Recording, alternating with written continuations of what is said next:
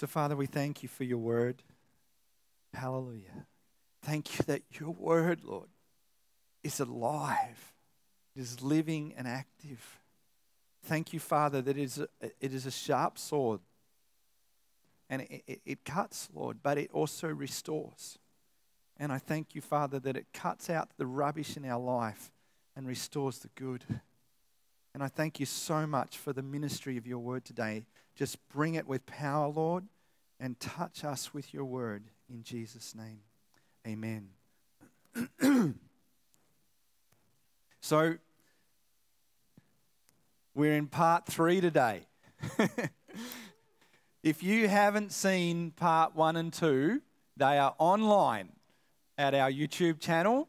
And if you're watching online, you can also find those there.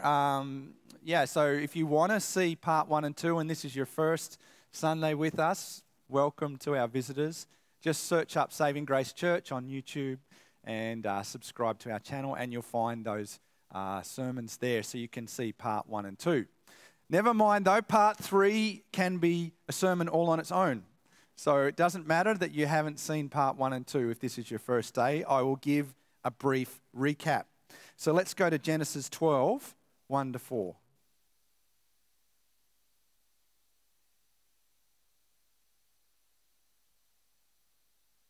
The Lord had said to Abram, "Go from your country, your people, and your father's household to the land I will show you. I'll make you into a great nation, and I will bless you, and I'll make your name great, and you will be a blessing. I will bless those who bless you, and whoever curses you, I will curse, and all peoples on earth will be blessed through you." So Abram went as the Lord had told him, and Lot went with him. Abram was 75 years old when he set out from Haran. So he was an old dude, 75. He wasn't a young guy. In fact, there wouldn't be many people here who are 75 or older. I won't ask you to put up your hands, so I embarrass you. But he was 75, and God said, pick up your whole family, and get out of this place where you were established and go to a place that I've prepared for you. What's the GPS coordinates? No, I'm not going to give them to you. Just get up and go. So he didn't have some kind of GPS guiding him. He just had the Lord. And he set out to a place where God said, I'm going to bless you. I'm going to bless you abundantly. And all nations will be blessed through you. But he had to go somewhere and be planted somewhere. And in that place, God was going to produce a blessing in his life. You see, God prepares a place for us, and he plants us in that place, and that's where he has a purpose for us and a blessing for us. And so we looked at being firmly planted 2 weeks ago, and the importance of being firmly planted, not being in a pot that you can just move around everywhere from church to church, but being a tree rooted in the ground and your roots going down into the deep waters of God's word and allowing your tree to produce fruit. So that was the message there, a very quick recap about that. And last week we looked at reasons why we don't like to be firmly planted. And the first one was a commitment problem. The second was a submission problem. The third was a wrong focus on the vessel of authority. Number 4 was a focus shift problem. And number 5 was a personal destiny getting in the way of our corporate destiny. And today we're going to look at the final thing that separates us from being firmly planted. And I want to really emphasize that this message today is not just about church. It's about your relationships out there in the world. It's about your marriage. It's about your relationship with your spouse. It's about your relationship at your work. Wherever you are, this message has power to transform relationship because it is such a key in the devil's scheme to separate us from the blessings of God in our life. And it's an offense problem.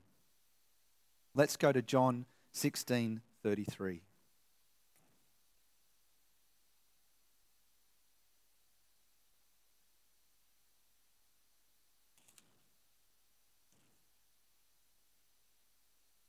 I have told you these things so that in me you may have peace.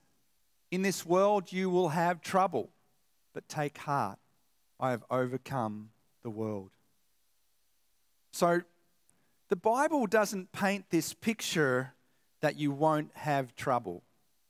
In fact, Jesus promises us that offense is going to come our way, that trouble is going to come our way, that people are going to do stuff to us that's going to hurt us. There is nothing that you can do about that. It's going to happen. There's going to be people that drive you up the wall. In fact, it was an interesting discussion coming to church with my son Josh today, and he said, "Dad, is there something that happens on the road that, drives you crazy? Something that someone does?" And, we all have those experiences on the road when someone cuts you off or someone's driving slow, 60 in a 90 zone. And you kind of get offended at that person. You don't even know that person. They don't know you. They are a stranger. You've never met them, and yet you're offended. Come on, don't tell me you haven't been there. Yeah, thanks, Mark. I'm not on my own here. I'm not on my Robinson Crusoe here. We can have an offense problem with someone we never even met. We don't even know what they look like. We don't even know their background or what's happening in their day, but we can get offended just like that. How much more people that we know intimately who are around us all the time, who our expectations are so much higher of. The Greek word for offense is scandalon. This word means the part of a trap where bait is attached. So offense, the Greek word for offense is scandalon. So offense is the part of the trap where you are going to be caught where the bait is attached. Okay, and bait is what attracts us to a trap. And so offense is the bait. But who's putting the bait there? Satan is placing that bait because he wants to catch you in offense. Offenses that come on us or against us all day long are the devil's bait to cause us to stumble and, get this, to move from our placement. Why does he want us to move from our placement? Because it's God's purpose for you. It's where God's blessing is. It's where God wants to extend his kingdom in your life. And so Satan does not want you in that place. He wants to move you out of it, whatever he can do, whether it's a marriage, come on, whether it's a relationship, whether it's a workplace or it's your church, who knows? It's your mates at school, I don't know. But whatever it is, where God has placed you, the devil wants to move you out of that place. Look at what happened to the people of Israel. They wanted to go into the promised land, but they didn't end up going in, because they were offended at what Moses was asking them to do. They were offended at God, and they backed out. They said it's too hard. They were in fear. And so they didn't enter in for 40 years to the place that God had purposed for them. The bait of offense is a stumbling block that causes us to fall. The devil wants you to take his bait, to hook you and move you or disconnect you from your placement and from the people God has called you to connect with or even to marry. Come on, there is so many marriages that fall apart in I think it's something like 9,000 a week in Australia, marriages fall apart because of offense. Because I'm offended with that person that I'm married with, and I don't want to put up with that anymore, and so I'm going to finish it.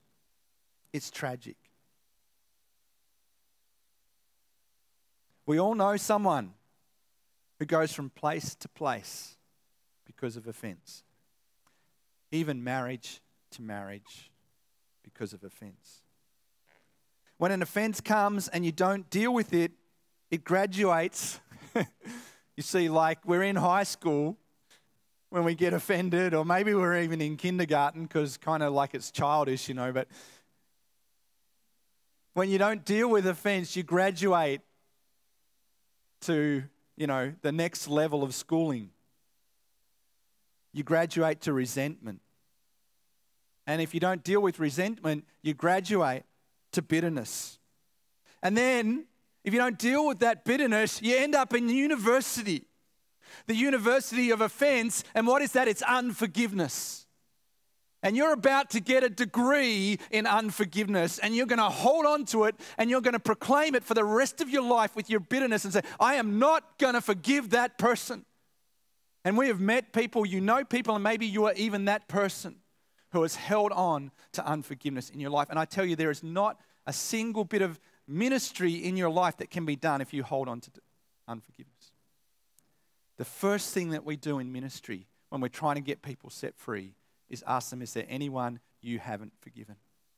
Is there anyone you hold something against? Because it is the university degree that we hold so tightly to. And it comes because we don't deal with the offense in our heart at the beginning.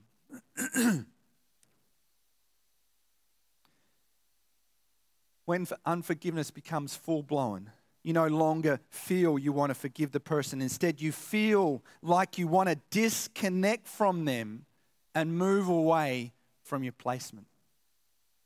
You know, people, when they get offended in a church and they don't deal with it in their heart, it becomes resentment and bitterness and then unforgiveness, and suddenly they want to move away. They want to disconnect because the devil's bait has been taken and they've eaten it down and become a victim of that trap. Let's go to Proverbs 17:9. It's there for me. Whoever would foster love covers over an offense, but whoever repeats the matter separates close friends. You know, someone's offended when they start talking to you about that person in a negative way and they repeat it to you. They haven't dealt with the offense. But love covers over an offense. Okay, and Proverbs 19:11. A person's wisdom yields patience. It is to one's glory to overlook an offense.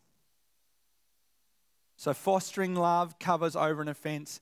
It is to one's glory to overlook an offense. You know, offenses will come, but how we deal with it is so important because the devil wants us to take the bait. The Bible admonishes us to cover offenses, to stay in our placement, to walk in the love of God. Be prepared every day to cover offenses. But how do we do it? Well, you may have heard of a monkey trap. Monkeys love bananas.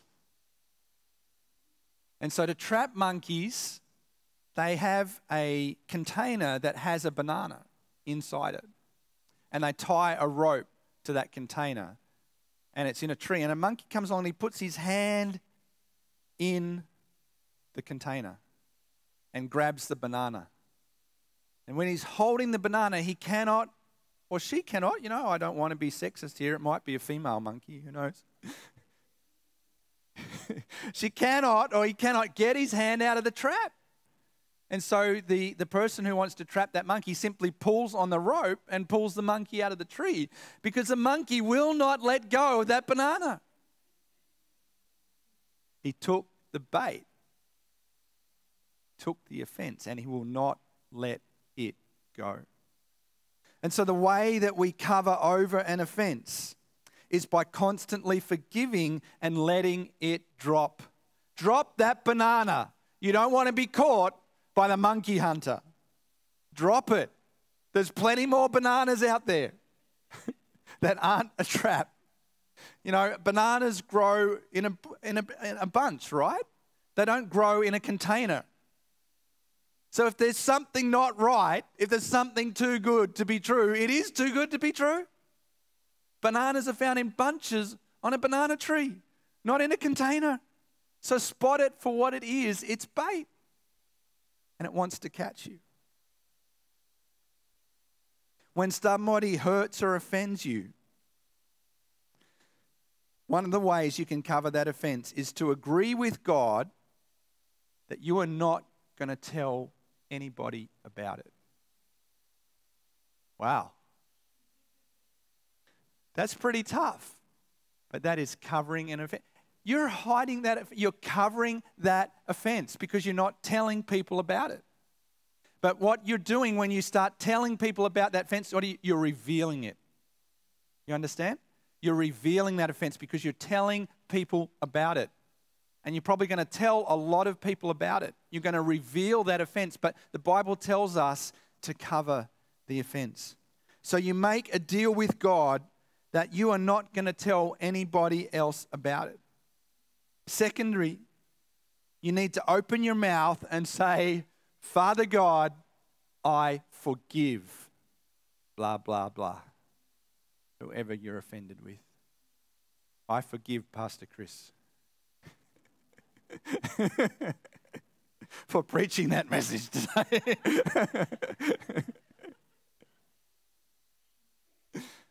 And let it drop. So the first thing you do, you say to God, God, give me the strength to not tell anyone about this. Number 2, I forgive that person. Number 3, you let it drop. Don't eat the bait. Continue to say it until your spirit man begins to agree with your mouth. Because guess what? The first time you say it, you're not going to agree with it. I don't want to forgive them. God, look what they did to me. I don't want to forgive. Keep saying it. God, I'm not going to tell anyone about it. I'm going to forgive them. And keep doing it. Because the devil will keep reminding you because he wants you to take the bait. When you do it enough, your spirit man lines up by faith with your mouth. And suddenly you don't feel anything toward that person anymore. Because you've gone ahead by faith and God honors that faith. What does offense really mean? Well, it means to offend, means to displease, to affront and to anger. It can build up over a series of smaller things, or it can be something massive that just happens in one moment with someone. You know, a big event might be you discover, something about someone that they told a very terrible lie about you. And so that's a one moment event where you get offended. Small things might be just, someone comes late to the music team meeting each day and you slowly get more and more aggravated by this person and then you get offended. So, it can be a build up or it can be a one-time event. That's not an excuse to come late to a music team meeting, by the way.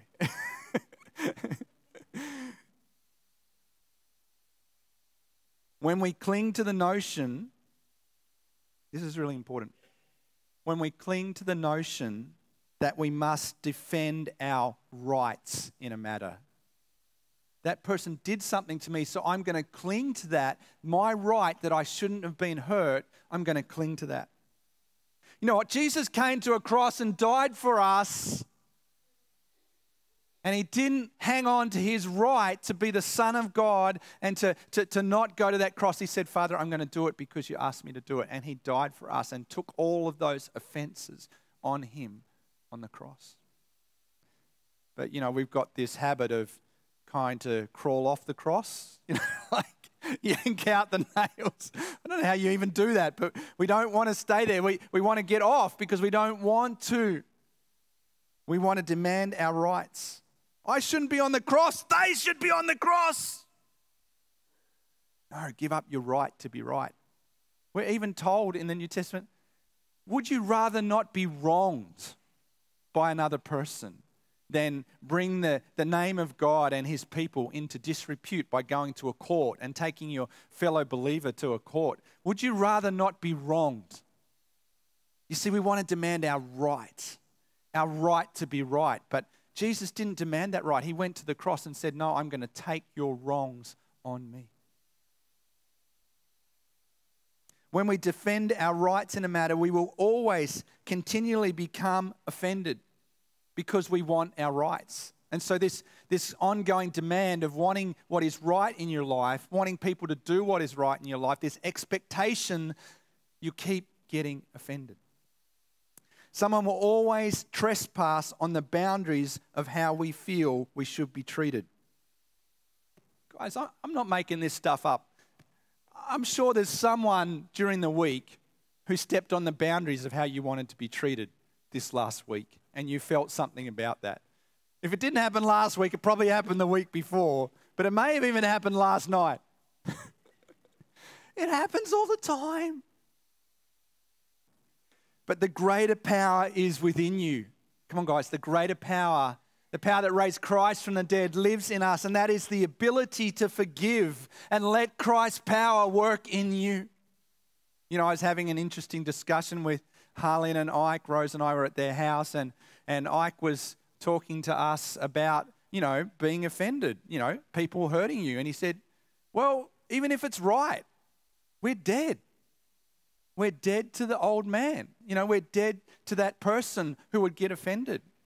I remember going to the Philippines to Pastor Ferdy's Bible College, and the team had paid for their food, and so we were getting this food, and we were eating with all the other students in the Bible College, and they kind of didn't have the same money that we had, and when they'd paid for their food, it was not quite as nice a food as the food we were eating. And I was concerned that they would sit there and watch us eating this nicer food, and they would feel something about that.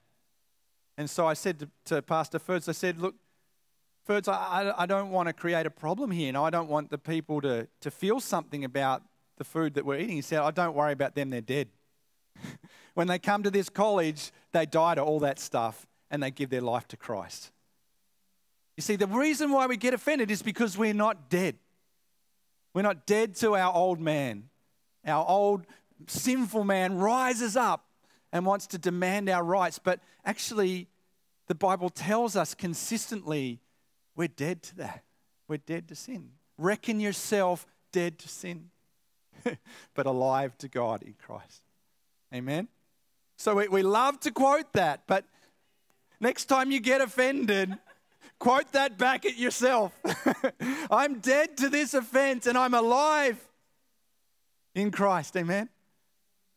So, you know, we need to understand that these things that the devil brings are a bait to take us from the place or the relationships that God has set up for us.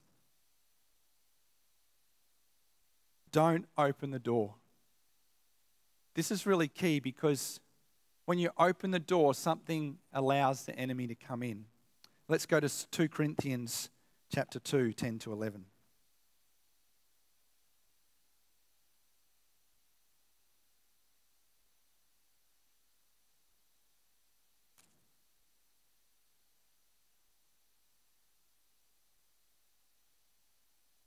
Anyone you forgive, I also forgive. And what I have forgiven, if there was anything to forgive, I have forgiven in the sight of Christ for your sake, in order that Satan might not outwit us, for we are not unaware of his schemes. And let's go to Ephesians 4, 26 to 27.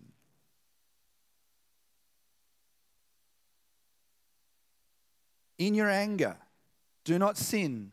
Do not let the sun go down while you are still angry, and do not give the devil a foothold. I've gone to bed angry, and it never looks good in the morning. You know, when you wake up and you know you've been angry the morning before and you haven't sorted it out, it doesn't look good. Even if you slept at all, it doesn't look good. You see, what happens is when we allow anger or unforgiveness in our life, we're allowing the enemy or the devil to stick his foot in the door. Have you ever seen those cop movies or whatever, you know, and the cop wants to get into the room and they knock on the door and you open the door and they put their foot there? Or sometimes it's, you know, a thief or a bad guy who's come and he puts his foot. So if you try to close the door, you can't, because the foot's stopping the door. And that's what happens. You allow a foothold, and then they can barge in and occupy your life. Another way might be thinking of it is like a beachhead in your heart. So that the enemy wants to come and land in your life, and he sends these paratroopers that are the offences, and as we take the bait, that the paratroopers land on the beach, and then the enemy can come in his ships because the beachhead has been established. The foothold has been given. Offence means a big door wide open for the enemy, the devil in our life. The enemy is always hanging around looking for an opportunity to foster defeat in our life. Stop giving him a foothold. Stop giving him a base of operation in your life. That's what a foothold is. It's giving him a base of operation. You know, when they climb Mount Everest, they have the first place they stop at is called base camp. And base camp is where they come and hang out, and then they go back up for a climb, and they acclimatise. They keep going back to the base camp, and they store everything at the base camp. And what a foothold is in your life is like you've established a base camp for the devil to hang out and climb that mountain in your heart. His main concern is to advance to the centre of your heart. Your place of affection for God. And this is his real plan, you know, not just to separate you from the purpose of God or the blessings of God. You know, he wants to get to the center of your affection for God. Because guess what? If you're in offense and you're not forgiving someone, you're not going to be in love with God in that place. In fact, you're going to stop praying. You're going to stop reading the Word. Because guess what? When you read the Word or you pray, you get convicted. So you don't want to read this thing. You don't want to pray. You don't want to spend time with God. And guess what? Suddenly, the place of affection in the center of your heart for your Father disappears. And that's where he wants to be. That's the Everest mountaintop in your heart that he wants to be in. That he takes away your affection for your Heavenly Father. That place in your heart that is occupied by God. He desires to block your communication with God so that you cannot pray and hear effectively from your Father. But the devil cannot occupy the center of your heart unless we give him a foothold. When we give him a foothold, this gives him permission because we are in pride, and pride is his playground. It's where he hangs out, you know. Tough guy hangs out in the playground. Well, he's not a tough guy. You can kick him out. Just don't get in that playground. Don't go and hang out in your pride. Harboring offenses is a foothold that the devil needs and uses to progress to developing a stronghold in your life. You see, the foothold becomes the stronghold. And then it's difficult to move him out. Ephesians 4:30-32. Why must we forgive?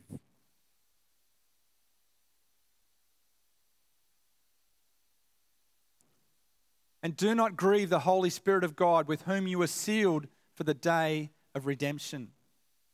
Get rid of all bitterness, rage, and anger, brawling and slander, along with every form of malice. Be kind and compassionate to one another, forgiving each other, just as in Christ God forgave you. So why do we do it? Because God says so. God says that we should forgive. Let's go to Mark 11:22-25.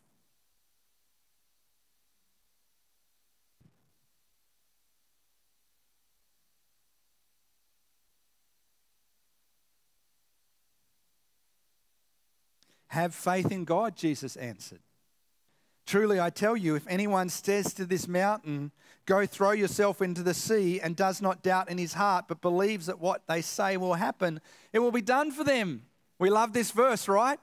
We love to quote it. Mountain, go into the sea. Introduce your mountain to Jesus and let him chuck it into the sea. Therefore, I tell you, whatever you ask for in prayer, believe that you have received it and it will be yours. But then there's another verse. Verse 25, and when you stand praying, if you hold anything against anyone, forgive them, so that your Father in heaven may forgive you your sins. Hebrews 11:6 says, without faith it is impossible to please God. So you see, if we harbor offense, if we will not forgive, our faith won't work. You can't say to that mountain, go throw yourself into the sea. You can't say, I'm going to do this or do that. You can't, because your faith won't work when you haven't forgiven. Because the verse that tells us what we need to do to see that mountain be thrown into the sea is that we need to forgive, so that our Father in heaven can forgive us. This is vital because we need faith in everything we do. We cannot please God without it, and everything we receive from God is by faith. Your faith won't work when you harbor offense. Let's go to James 1:21-22.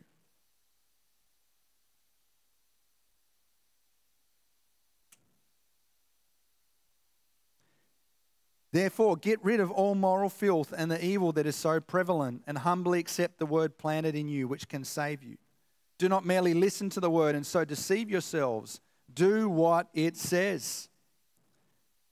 Unforgiveness produces filthiness in our inner man. You accumulate dirt in your inner man, and we need to be washed by the water of His word. We need to be washed because we're filthy when we harbor unforgiveness. Matthew 6:14-15. This is a very, very powerful scripture.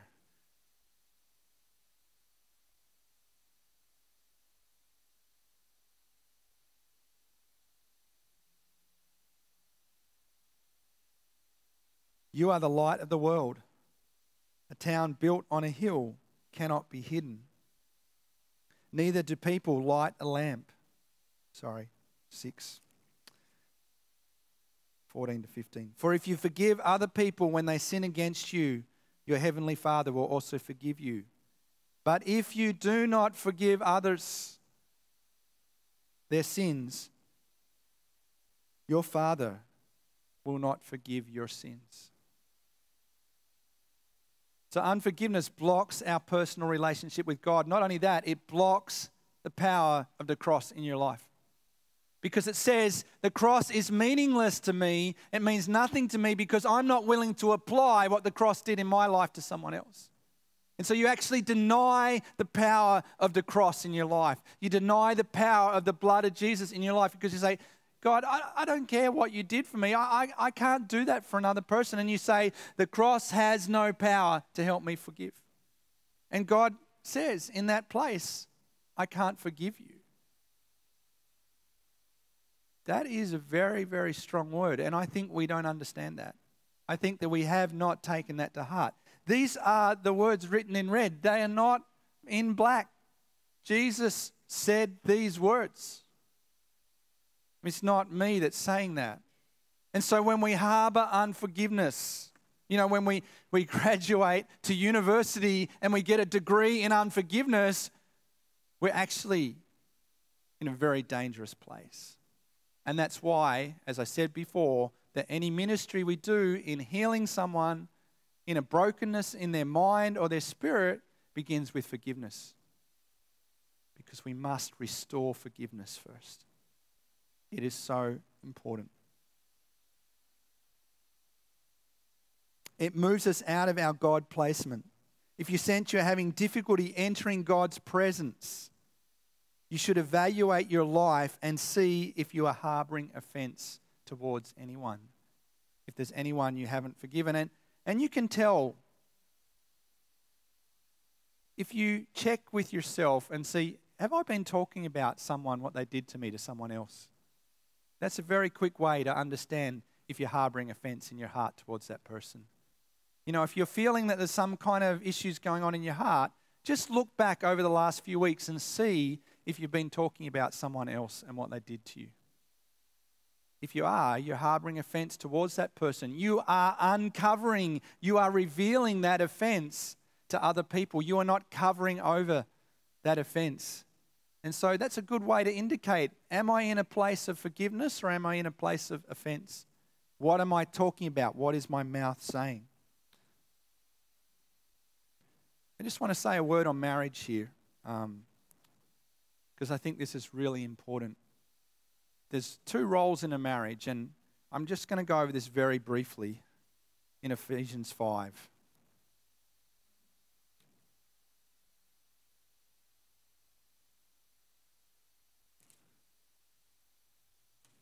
I'll start in verse 22 and then I'll go back to 21.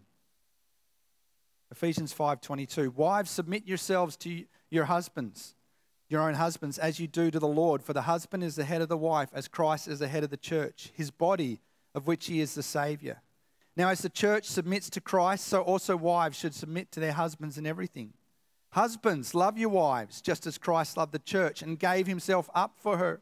Husbands, note that there is a lot more that you need to do than your wife needs to do, all right? It's like 3 or 4 times longer. So take notes. Gave himself up for her to make her holy, cleansing her by the washing with water through the word, and to present her to himself as a radiant church without stain or wrinkle or any other blemish, but holy and blameless. In this same way, husbands ought to love their wives as their own bodies. He who loves his wife loves himself. After all, no one ever hated their own body, but they feed and care for their body just as Christ does the church. For we are members of his body. For this reason, a man will leave his father and mother and be united to his wife, and the two will become one flesh. This is a profound mystery, but I'm talking about Christ and the church. However, each one of you must also must love his wife as he loves himself, and the wife must respect her husband. So let me break this down really quickly because I don't want to take a lot of time on this. The wife's role is to respect, submit, and honor her husband. The husband's role is to love his wife. But what does that mean?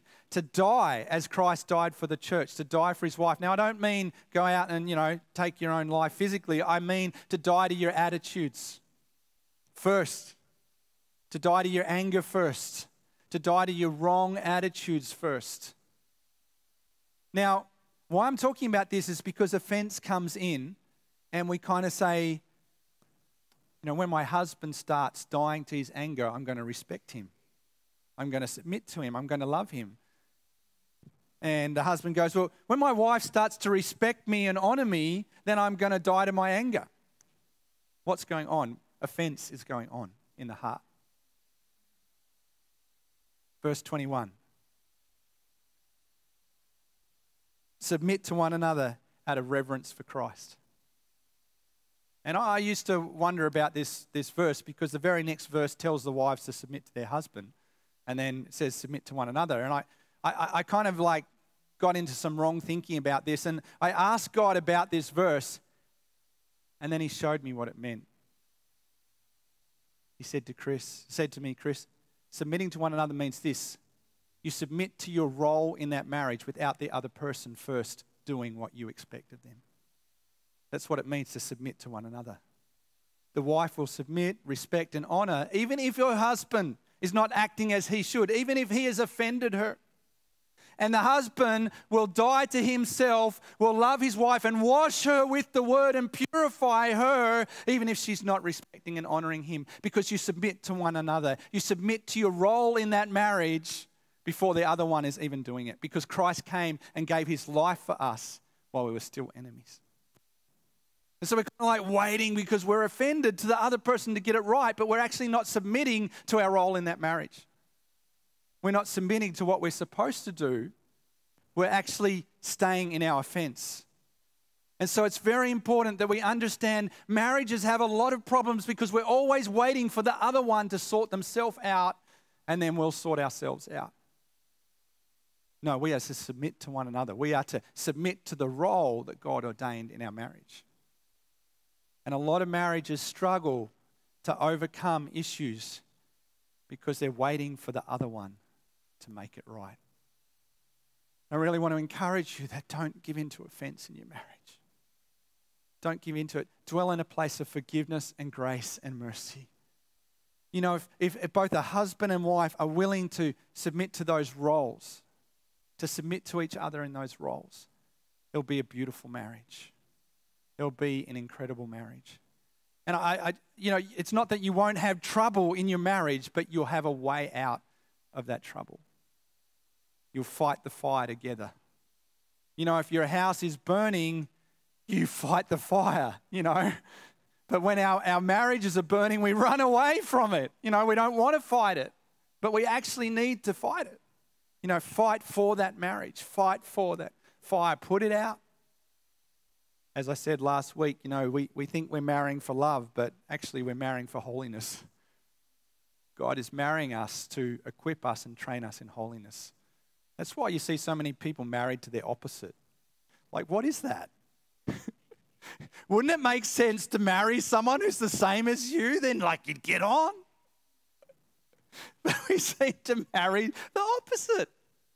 I mean, I've lost track of the number of times I've been sitting with a couple, even sitting with my wife, and thinking she's so opposite to me. No wonder it drives me crazy. No wonder these two are driving each other. You know, one's an introvert, one's an extrovert. You know, how do they even get on in their house? Because you're not marrying for love. You know, love is this kind of gushy emotional feeling that's the explosion that begins your marriage. But you're actually marrying for holiness because God wants to create the character of Christ in you. And as iron sharpens iron, so one man sharpens another. And so as we marry each other, you know, it's like God is using that other person in our marriage, you know, to sharpen us, to create something beautiful in us. Guess what? If that person was just like you never change. You'd be the same person you were when you married them 20 years later because you'd both have the same issues going on in your life. But because we marry someone different to us who sometimes offends us, come on, let's be honest, who sometimes offends us. We did have 2 people last week say they had the perfect spouse, so. But, you know, we can get offended. You know what? What do we choose to do after we get offended is what will make or break our marriage. So I'm not just talking about, you know, church stuff here. I'm talking about, you know, everything. And I'm not having to go at you if you're divorced or whatever. I'm just talking about God's plan and the sanctity of marriage. So, to finish off, how to give forgiveness. Amen? Because that's what we're about today. We want to get over offense and we want to give forgiveness. So how do we do that? Well, there's 3 things we need to do. The first one, you must decide. You must decide. True decision always precedes change. If you don't decide, if you're waiting for emotions and feelings to come, you'll never get there. You will never, ever get there. You just graduate to university and be in unforgiveness. You cannot change without making a decision to change. You know, if I'm in a car and I want to go to a place, but it means I need to turn left to go to that place, if I keep going straight, I'm not going to get to that place. You know, well, the road looks prettier when I drive straight. You know, look at that forest path. I want to drive that way. Yeah, you can drive that way, but it's not going to get you to your destination. You actually have to change. You have to turn the wheel and go left to get to that destination. You have to choose to change. You know, I'm teaching my son to drive at the moment. Pray for me.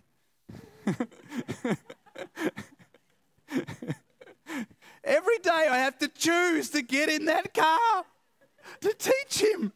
I don't want to get in that car. It's a scary thing. He's doing okay. I don't want to give him too bad a rap. But, you know, you have to choose because you love him.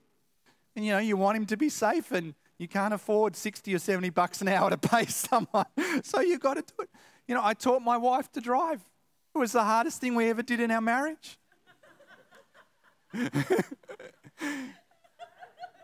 I was talking to someone who will remain nameless, but they just raised their hand that they had a lot of difficulty when he was teaching his wife how to drive.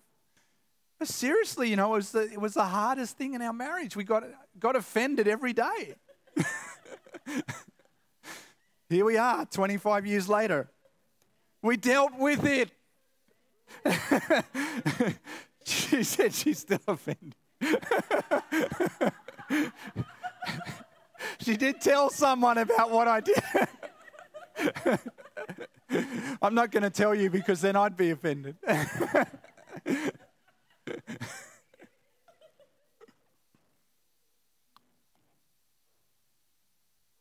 We must decide. Every day I had to decide to get in the car and teach my wife to drive. Even though I knew that there'd be a fight or there'd be some kind of offence, I had to choose. And at the end of the day, when we'd had the fight, I had to choose to forgive. And she had to choose to forgive. Well, you're saying you haven't forgiven. So, we have to choose. Or she's not going to drive and I'll have to drive her around for the next 40 years. Take the short-term pain and get the long-term gain. Forgive. Choose to forgive. You must decide. You must decide. Love is not a feeling. It is a decision. You can wait all day for your feelings to change, but what is needed is a decision. I could wait all day till I'm feeling ready to get in the car with Daniel, but he's not going to learn to drive that way. I have to make a decision to get in the car and let him drive, and he's getting better, praise God. Your prayers are working. You must decide that you want to fully forgive them. It's not like, well, I'm going to kind of forgive them today and tomorrow I'm going to be angry. 20 years' time I'm going to remember and I'm going to tell everyone about it and I'm still going to be angry. You must decide to fully forgive them. Even if your emotions aren't there yet, they are not the real you. And listen to this is so important. Your emotions are not the real you. They are just a part of you, and they are not the spiritual you that makes decisions. Listen, this is what emotions are. They are the you that wants to drag you back to the past and your pain. That's what they do. When they drag you back to a place of unforgiveness, they are the part of you that wants to create pain in your life and hold you in the bait, the trap of the enemy. That's what they'll do. You must decide. Don't wait for your emotion. Don't wait for your feeling because they'll just keep dragging you back to the offense. And if you wait for them, you'll be waiting your life. They are the part of you that wants to pull you back to a place of pain. Don't choose your emotion. Choose the Word of God. Okay. Number one, you must decide. Number two, stop rehearsing the old stories.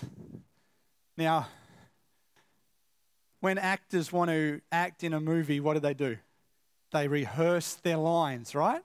Because when they're on camera, they've got to say those lines perfectly. So they rehearse them. And have you met a person who has rehearsed a story so well that it just comes out? And it comes out all the time, and they are always rehearsing the old stories. What happened when we taught her to drive, or we are rehearsing the old stories of what this person did or that person did. Stop talking about the people who hurt or offended you. When we keep speaking about them in a negative way, we are speaking death, sickness, disaster, and filth over them. But more than that, because you think, yeah, they deserve it. They deserve all that filth. No, what happens when you drop a nuclear bomb? There's fallout. You know that mushroom cloud that goes up in the air and falls out over hundreds of kilometers? When you drop a bomb of unforgiveness on someone, there's fallout and the filth and the muck and the junk stinks on you. You see, you can't just think, yeah, I want them to stink. I want them to be filthy. No, it will stick to you because the fallout of that bomb is going to stick to you. The Bible commands us to pray and do good to our enemies. So number 3 is bless your enemy. Let's read Romans 12:14. Bless those who persecute you. Bless and do not curse. Why is that in the Bible, Lord? Sometimes, you wish you could get like an eraser, Bless and do not curse. So number 3 is bless your enemy and do not curse them. You must learn to become subject to Romans 12, verse 14. You see, we must not just talk about the Word of God, but we must actually act on it. We must do it, not just talk it. And, we are not submitted to Romans 12:14 when we keep talking about those who have hurt us. We are not submitted to God's Word. We are submitted to our pride and our hurt and our offense. You must learn to become subject to Romans 12. Blessing in our mind is often giving something. This is nice, but the Greek word here, this word blessing, the Greek word here is to speak well of. That's what it means to bless your enemy, to speak well of. Because you can, here's $100, but I'm going to tell everyone how bad you are. Well, I blessed them. I gave them $100. No, the blessing is to speak well of. You will be confronted with daily opportunities to speak blessing into the lives of people who hurt or offended you. Someone cuts you off in traffic. Lord, bless them. I love them. Lord, they must be having a hard day. They're not thinking about what they're doing. Bless them. Your spouse, comes home late. Bless them, Lord. They must have had a hard day. I just speak life over them. I speak love over them. You will be presented with daily opportunities to choose whether you bless or curse. Be willing to do it. Example, talking about your spouse negatively. You may as well get a flamethrower and burn your marriage. Get your marriage certificate. Get a flamethrower and burn your marriage certificate, because that's what speaking evil of your spouse is doing. You're basically taking a torch to your marriage certificate and burning it up because you're speaking death over your spouse. You're speaking death over your marriage. So when you speak things negatively about your spouse, about another person in your life, about whoever, you're speaking death over that relationship. You are a thief because you are taking life from that marriage, from that relationship, and you're speaking death. What are we told in John 10:10? The thief comes only to steal and kill and destroy. Jesus is speaking, I have come that they may have life and have it to the full. Music team, you can come up. What are we speaking? What are we doing? Are we speaking life? Life abundant. Are you speaking life over another person? Because that's what it is to bless that person, to speak well of that person. Otherwise, we're just a thief, come to steal, kill, and destroy. And every time we speak not well of someone, every time we speak negatively of someone, we're stealing, killing, and destroying that relationship, even if they can't hear us, because we're pronouncing it with our mouth. What are we told in Mark 11? You will have what you say. You will have what you say. And so I encourage you all, guys, this is not about, smashing us today. This is about setting you free. This is about being set free from the scandalon, from the bait, from the offenses that take us to unforgiveness. And we're going to have a time where we're singing now, we're going to worship, and you can all go, praise God, part 3 is finished and there's no part 4. But I want you to ask the Lord, if there's anyone that you're harboring offense of in your heart, if there's anyone you've been speaking ill of, that you make a decision today to choose to make a decision to forgive that person, to never speak of it again, and to speak well of that person.